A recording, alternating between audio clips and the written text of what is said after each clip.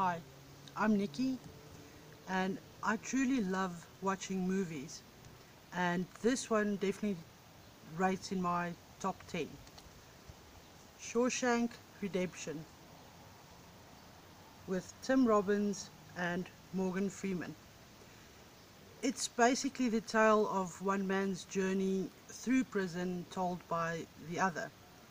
But, that doesn't give you the grit and the intensity of what these people go through.